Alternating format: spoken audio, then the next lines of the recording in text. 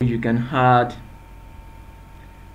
grid ticks instead of the straight lines grid or the grid lines intersecting longitude and latitude.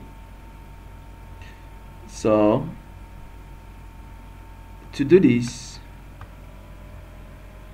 you have to before you can do this, just come here to your grid, and you make use of measure and then click this. Once you click this, you have this there. So once you have this, then you right click here, you go to its properties, then you have this here, and then like this, like just right click here, the properties. So once you get to the properties here, you have the grid lines, the ticks, the layers. So where I'm going exactly, the grid, this is the grid line we have here, and this is the symbol, and what I want here is just the notation of a plus sign, and I don't need all the straight line to make my map more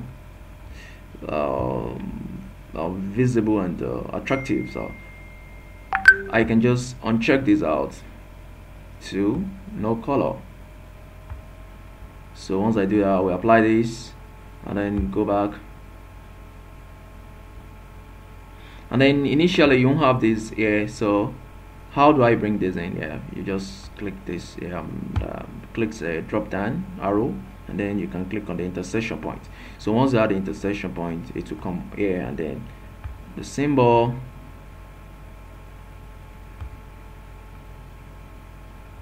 I'm gonna use a black color, so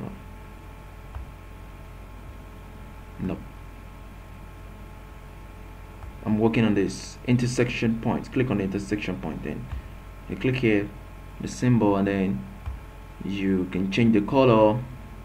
It's a black, and then apply, and let's see.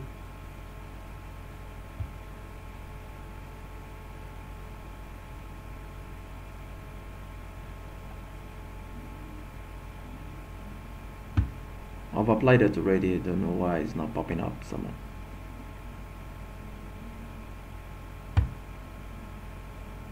Still loading up.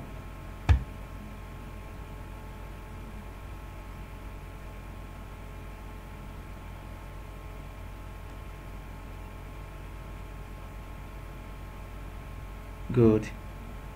Exactly, is on the map, so you can see those plus signs, and you just go back on the, I want to change the intersection interval, so I'm gonna make this 80.